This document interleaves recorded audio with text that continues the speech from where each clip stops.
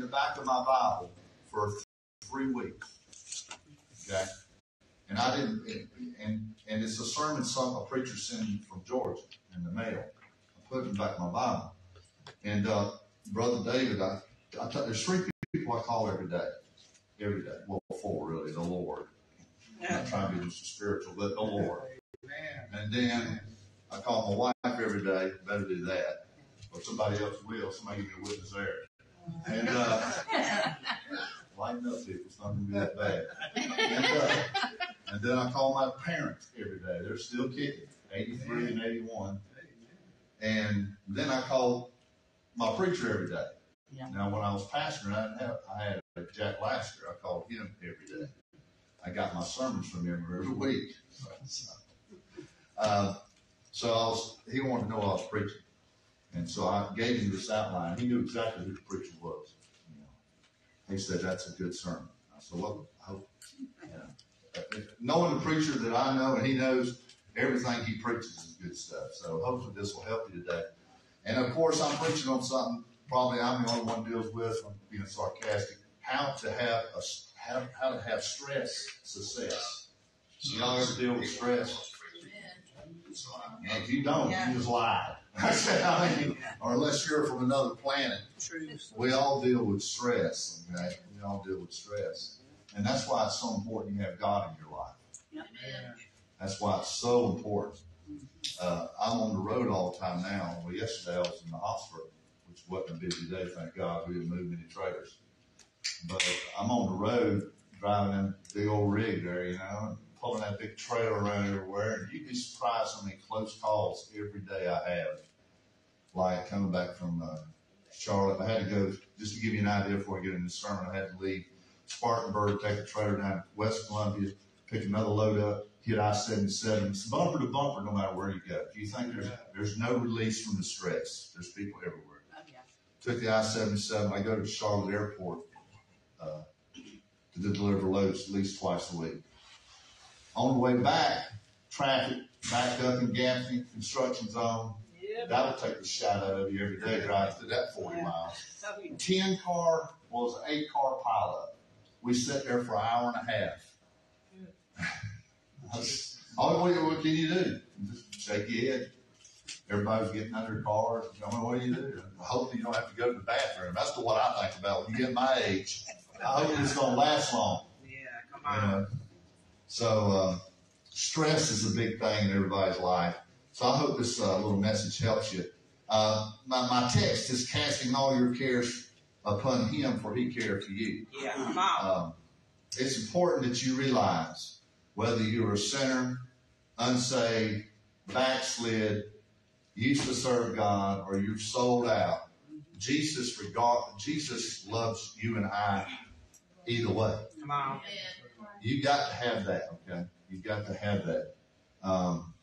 And so I want you to cast your cares upon it. I'm learning, Pastor Sherry put on the messenger, seasons, Pastor. You are seasoned. I started to say, I hope I taste pretty good. I thought I'm flavored, He does. Pastor David Carter, I'm going to clean this up, said he's ate a lot of different types of manure flavor. Pastor, 20 years I pastored, boy. He got 40 in it. I said, Lord, I knew I should have went into doctor business. I mean, it's something else. I was sitting there last night thinking at Bible college, I'm sitting on the front row, and all those men of God, we had men of God every day coming to preach to us.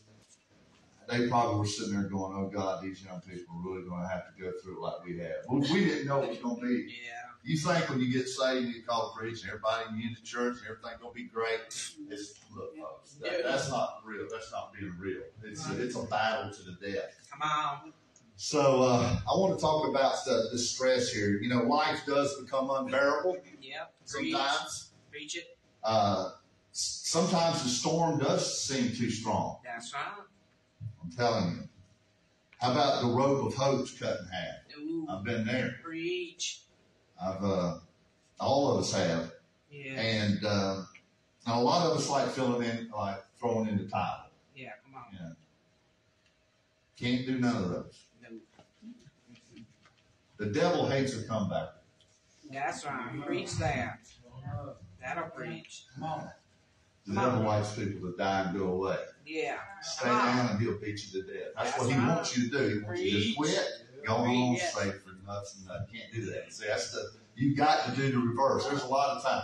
I mean, when the whole world turned against me one time, and it seemed like it did. I don't think it did, but you know how the devil gets you thinking that. You know, you get hit with that blind side, something you don't expect. That's right.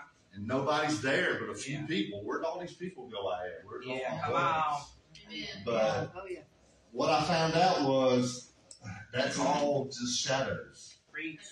When it comes down to the rock model, Yes. you Preach. gotta have God. Preach. I really That do. amen. That'll preach. I mean, I remember when I had to sell all my leftover furniture that was left after everybody stuck me at wherever. And it's just me and my dad and my dog, and I was laying on the floor, sleeping on the floor. You hear me?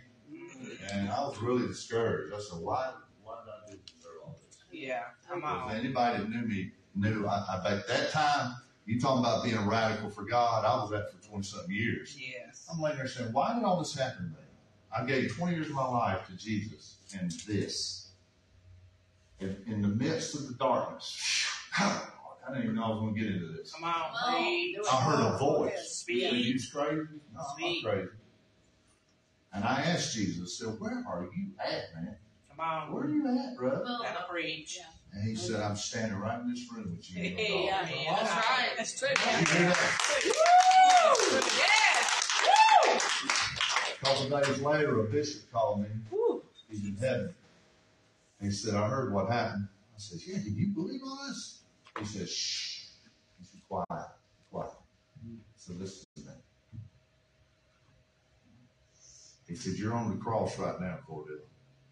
He said, but God told me to tell you that one day you're going to resurrect. That's right. That's right. Woo! He says, Glory. I might not be here to see it, but make sure when you do come out of the grave, let hell know I told you. Yes. Come on, Yes. Come on. Woo! All that stress could have crippled me to quit. Yeah. And I felt like quitting, Come on. but you can't. That's right. Here's how you make it. You might want to write this down. Number one, you need to look up to an unequal God. Amen. There's nobody can touch God. That's right. That'll preach. Nobody. That's true. No nation, no king, no kingdoms, That's right. and all of their power and all of their glory. Come on. They can't outdo God. Amen. That's true. Come on. You study the history of the world. When I went to Carolina, I studied 3 years of kingdoms. Russia, China, India, you name it. I had all their histories memorized, all their powers, players. We had it memorized, passed exams. They're all gone. Mm-hmm. God's still God. That's Yeah. right. That's true. Amen. Isaiah 40:25, to whom will you compare me, God says. God says, who you can compare me to? Come on. I can't compare anybody to you. That's true. You got to look up to this unequal God who says, who is my equal? Yeah. God says that in Isaiah 40. He says, who's my equal? Come There's on. nobody equal to God. That's true. And that's the point. He says, I'm the Holy One. Yes. He's never sinned. Wow. Throughout eternity. That's true. Can you believe that? I do, but I mean, he's God. That's He's right. never sinned, not one slip up. Who could compare to that? Nobody. That's the That's point. right. The point is that when we walk the floor and worry, we're not looking up to God. Come I'm not on. preaching to me. I'm not preaching down to nobody. Not all this is spiritual. I worry like everybody else. That's I'm right. saying when I worry, what I'm telling God is I'm really doubting. Yeah. That's what we're saying. That's We right. don't mean to say it. Preach. When we get all stressed out and we say, well, that's it. I mean, Yeah. the devil's having a heyday then. Because, well, look at that. There's old Cordell. He's doubting who you are. But we don't need to do that. We need to know what we need to do, first of all, when we get stressed out. We need to look Yes. up. Yes. That's Yes. right. Hallelujah. Yes. I'm trying to Hallelujah. teach them through Psalms 23. And I'm To the not bringing them. You don't have to follow me or anything. I don't care. But, you know, you do, you don't. But here's the thing. One of the shepherd's rod Yeah. is used when a sheep gets discouraged. I don't know if y'all know this. Yes. The shepherd will take his shepherd's staff and put it under the chin and lift his head up. Yeah. Come Until on. we He's get What gonna he's it. saying is lift your head up on my Come head. on. Yes. That's a good little point. Right there. Yeah. Me.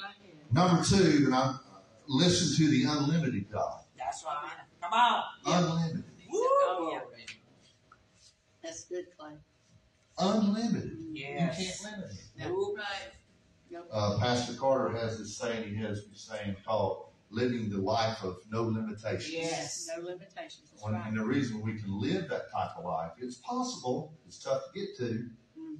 it's because the unlimited God lives in our heart. That's right. I thought about that coming back, yesterday while I was sitting in the hospital. I know it, but when you know something, then it hits you. Yeah. Yeah. Come God on. said, I'm living in you, Clay. Yes. Yeah. The unlimited God. Yes. Man, I was in that hospital. I mean, where do you go? There's nowhere to go. Yeah. You don't want to run around the hospital and think you lost your mind. What's wrong with that old man? He Yeah. finally tripped. There he is. Call security. Yeah. I just think, God's in the hospital. Have you ever been like that? You're in Yes. your garage or you're at Yes. home and God says something. Come on. You're in here. Woo. That changes Yeah. the atmosphere. Yeah, no I'm doubt. free. I said, God's in here. He's in the hospital. Yeah. I'm not afraid of that. We need to listen to the unlimited God. Come on. Yes. You can't put God in a box. That's right. No, no, no. Preach that. You'll bust your box all up. That's Yes, right. yeah. He's Gotta in the preach. box busting bit. That's right. Hey. I'm serious. Yes. Hey. Me. God, one time I called him and said, I just got a big miracle. He said, tell me how it happened. And I get these memories flooding. Yes. I don't know. It just happened. He said, that is why God's in it. Amen. That's Yeah. right. You don't He feel said, right. if you Yeah. can explain it, Clay, Yeah. God wasn't in it. That's That's right. true. Yeah. That's a good Need thing. that. That's true. That's Yes. true. That's true. He's taught me a lot. David taught me a lot. The preacher brother taught me a lot. A lot of preachers have taught me a lot of things. One of the things that Brother Jack taught me was people worship different ways. That's right. Some people are quiet, some people that's not the point. But this is what I used to watch him, the way he worshiped was he would just stand. Yes. And when he would stand, you could feel, and y'all will think I'm crazy when I tell you this, you could feel the Holy Ghost blow through the building. Have y'all ever met somebody like that? Yes. Yes. Yes. When he would stand, that's one. But Yes. if he ever took his right hand, that's all he had to do. Hey. There wasn't going to be no preaching. That's right. Everybody knew it, and all the camp meetings down through the years. If Jack's hand ever went up, he ain't preaching. Yes. And he never did. That's right. And I asked him about that. He said, everybody worships different. Come on. He used to tell me all the time, I'd call him every morning and say, you ready to go eat breakfast? He said, wait a minute, I got to go take my third shower. Oh. I said, 3 showers? What's wrong? You got a skin disorder or something? He said, no, that's how much power of God I got on me, son. Amen. And just to go outside. Wow. And you would think that's cocky. I'm going to tell you, he had it. Yes. He had it. He had it. I could be sitting in a church and he'd pull up outside and I'd tell somebody. They'd say something like, where's Brother Jack? I said, he's out in the parking lot. He said, well, how you know? I said, I felt it. Here he comes. He Amen. weighed about 400 pounds. Amen. You come in, you can't miss him. I'll tell you that. That's right. We need to listen to the unlimited God. You can't put him in a box. That's what Dr. Jack taught me. You can't put him on our timetable, which we try to do. Yes. There you go. We can't make God work it our way. We try to do that. Preach. We can't make God do it when we want it to be done. Yes. He doesn't work like that. He's not a genie. Yes, right. Oh, Lord, he just hit me one. He's not a genie. He's God. Yeah. That's right. There you I'm gonna go. pull out God and say, you're going to do this for me. God's going to say, no, I don't work like that. You don't treat me like, this is not fast food. And I'm not trying to be critical. That's what we try to do. We try to put God in a box. We try to put him on a timetable. You're going to do it this way, God. You're going to do it at the exact time. And you're going to do it. This is the way the miracle needs to go. And God's saying, well, if you're going to do all that, then you do it. I mean, God wants to do it His way. Yeah. Where Yes. it's for our good, but Yes. His glory. Come on. That's right. You understand what I'm saying? Preach. That's right. Come on. We're limited in our knowledge of our circumstances and That's situations. right. We're not all knowing. God is. Come on. And Yes. that's why it's important that we listen Amen. to the small, still voice. Yes. Elijah was one of the greatest men of God that ever lived. That's right. He went to a cave one time, and God came to him in an earthquake. Yep. God came to him in a ball of fire, I believe it Yes. was, and then Yes. a strong wind, right? Yep. And a small, still voice. That's what Yep. it was. He heard him. Yeah. It's not all that stuff, all that excitement, but he heard that small, still voice. Preach. And I thank God that I'm learning to listen to God. That's right. You would think after 40 years I had learned that. I'm learning all the time. Yes. We need to defer, I wrote this down, our situation to the Lord. Amen. He is all-knowing, Yes. all-powerful, Yes. everywhere present. That means He's going to see us through Yes. all the way on. Yes. He's going to make it for us. Yes. He's going to provide for Come us. on. It's God. And so we defer our situations to the Lord.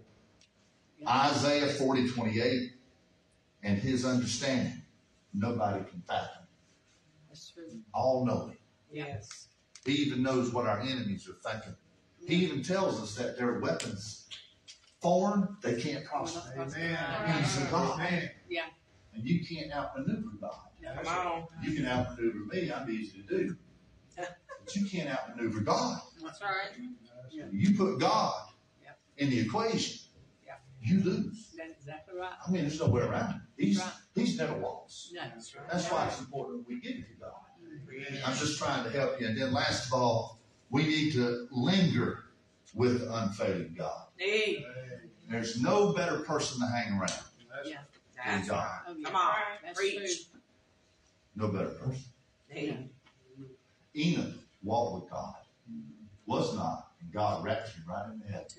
He was a walking one time. I heard Jerry Falwell preaching this one time. No, it was not. It was E.V. Hill. All these are in heaven now. Yeah. And E.V. Hill said one day, Enoch walked with God every day. And one day Enoch said, well, God, I got to go home. I got a wife and a family. And God said, not today. No. You come with me today. Hey. Yeah. That's powerful. Hallelujah. Enoch, he liked hanging around God. That's right. I mean, you study some of the great women of the Bible. Yes. They liked hanging around God. Preach. All the great men of the Bible, all of them, they liked hanging around God. That's right. I mean, I like Facebook and YouTube and TV. It's fun. You can stay connected with people. You see them. But there's nothing like being alone with God. That's right. Preach I'm that. talking from my experience. By Preach now it. today, I'm 60. I'm getting close, you know. Like one preacher used to say, that fellow there's so old, he's got one foot on a banana peel, Brother Cordell, and the other one's already in the grave. And I go, oh, Lord have mercy. Now I'm getting there. I'm getting up there, 60. You start getting age on you, think about that kind of stuff. You know, if you hear I died, I was covered in the blood. Oh, In Yes. heaven. Yeah. And that's what heaven's all about anyways, God. Yeah. You know? Oh, yeah. We need to linger with the unfailing God. Yeah. What does that mean? I wrote this down. It might be a help to you of this. It means to be totally dependent on God. Yes. Yeah. That means to be totally dependent on God. That's a big statement. Oh, Come yeah. on. An unshakable confidence in God. Ooh. You know I didn't write all of this stuff. This is somebody else. Hey. I mean, an everlasting Come God. on. Amen. Not An there. eternal God. Woo. Glory. He'll never leave you or forsake you. That's right. Truth. I've had plenty of friends. I've had plenty of foes. Yeah. They come and go, man. That's right. Oh, yeah. But I can tell you, 60 years old, God, I can never put that on God. God did. You know, people ask me when I went through the turmoil after 20, I had 20 years of a run that was awesome. I mean, every church I had was little, but it grew. And Woodland Heights was a struggle because it was a different environment. But the other ones, we done well. And because, you know, all I had was God. That's right. I mean, and we used to have a prayer rock pile. Yeah. And then in Elm City, wow, with the miracle runs we had there. It was because I told them, I said, all I want, I told those guys there. They said, what do you want? I said, all I want is a cross on a tree. And you listen now. These guys looked at me like I was crazy. But after a while, they found out that cross on the tree was turning everything around. I said, a cross on a tree? What do you mean? I said, I want a place where I can pray, Jack. If you'll do that for me, we'll get along great. Mm-hmm.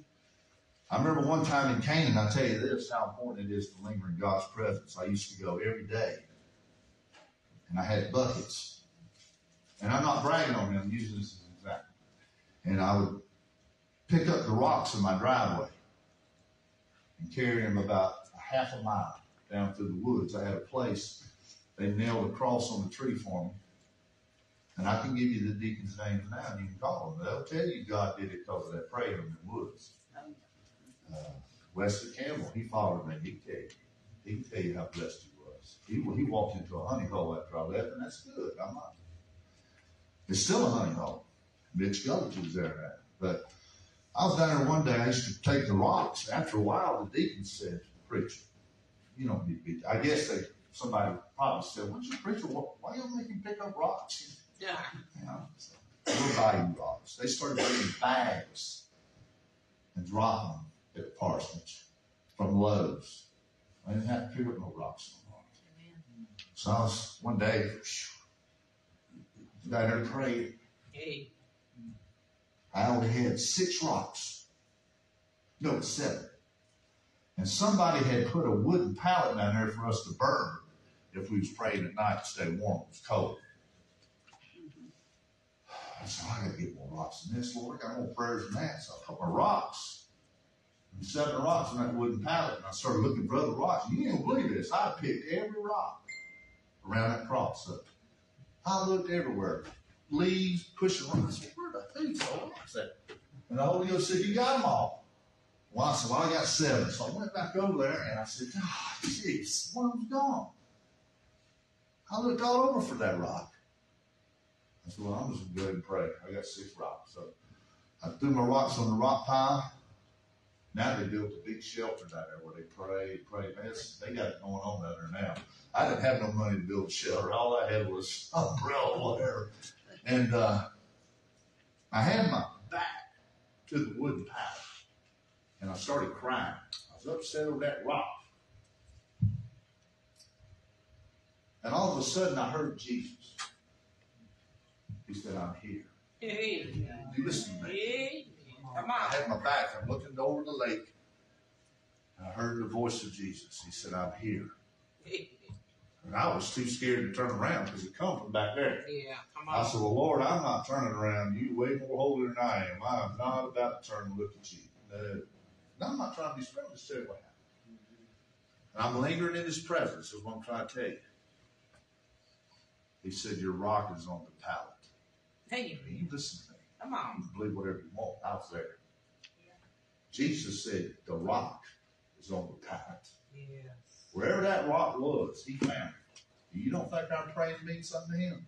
Amen. 7 billion people on the earth, and he comes to my rock pile, picks up that rock, and puts it on the pallet and says, the rock. Yeah, he knows where we're at. Come on. That's right. I was crying, Melanie, so bad. I couldn't even see. You ever been felt like that? You ever felt like that? Yes. Crying where you don't care who's in the Come world. on. Yeah. He said, you can turn around. Hey. And when I did, thank God he wasn't there. Hey. Lord, glory. Almost Hey. made my britches drop. I got a bell on. That happened one time in Camp Meeting. I was shouting. I wasn't shouting. I was in the church. Packed house. Parents were bringing it on. Y'all remember them? Little Libby? Yeah. They were singing that song in the thousand fed. Man, people were going crazy. That was a Free Will Baptist church. A woman got shot in the spirit. You don't see that much. She got shot like somebody shot her with a pistol. Jack Lasher turned around and looked at me, and I went, I don't know what's going on. That's me. I'm church God himself. Come on. Everything's going crazy. The guy next to me is the captain of the police department. Said, Cordell, we've got to do something. I said, what is it, brother? He said, we look like Episcopalian priests in my knee shouters. We ain't doing squat. We're up in the choir loft. I said, well, praise God. If you'll stand up and shout hallelujah, I'll fake it. That's what I did. What I was doing. I'll fake it and say, praise the Lord. Amen. He said, well, here we go. And he jumped up. He said, hallelujah. And when I jumped up, I forgot I lost about 50 pounds then. I didn't wear my suspenders that night. I jumped up, my belly fell, my pants dropped. Jesus. All this is happening while I'm saying praise the Lord. They got a video of this. Pastor Nick Ingram has the video locked up. Yes. It's the truth. Let's destroy it. And I jumped up. I said, praise the Lord. And when I looked, I felt and I dropped. I said, well, this has all got to be done simultaneously. Yeah. And I felt like somebody shot me and grabbed my britches. They'd already dropped to my knees. Thank God I had underwear on. I'm telling you. I laid down on the floor. Woo. Scott looks at me and says, are you all right? Did you have a heart attack or something? I said, no, my britches failed. He said, oh my God. He leaned down. He said, he was down there and I was down there. And he said, listen, look out there and see if any of my members are laughing. He went like this. He said, I said, all right, act like nothing's going on. I'm going to stand back up. I stood. Well, we got to the restaurant the next day. There was 20 preachers. That was when Ryan's was in Lancaster. I was at the very end, and Dr. Jack looked down there, and he said, quiet, men, quiet. I need to talk to Cordell. Cordell, did you enjoy church last night with the parish? I said, yes, sir, I did. I didn't know where he was going. Oh. He said, boy, you was shouting, wasn't you? I said, well, I shouted one time. Yes, I did. Yeah. He said, how about that? Cordell actually shouted. Oh. He said, did anything weird happen last night, Cordell, in the service? I said, well, a lady got slain in the Holy Ghost, and that's kind of against the free will baptism. Anything else? We know that, Cordell. I'm talking anything out of the ordinary. Not that I know of. He said, you just lied. Oh. He said, we got it on video. Oh. He said, son, from now on, wear a tight belt and some suspenders. Nobody wants to see your undergarments, man of God.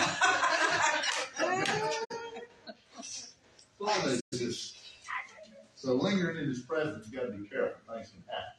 Yes. Straight. When God works out everything according to his purpose, according to his will, when we give to God, when we linger in his presence, when God brings it to pass, it's for his glory and our good. I wrote this down. While we wait on the Lord, we need to still serve him. Yes. We still need to love him and obey him, though we're waiting. Come on. We need to help his kingdom. Yes. Preach. There's different ways you can help his kingdom. It's not all about, I know we need money to pay the bills, yeah. But there's all different ways you can help the kingdom. We need to stay in his presence and serve him. So it all comes down to, one, when you're stressed out, look up. Come on. Right. Yep. Yes. Look up to God. He's unequal. Number two, once we look up, we need to listen to him. Come on. Yeah. We need to listen to him. Yeah. Because he's unlimited in his knowledge. Yes. And three, we need to linger Yes. with God. Come on. Linger with God. And that's my little message I had for today. I remember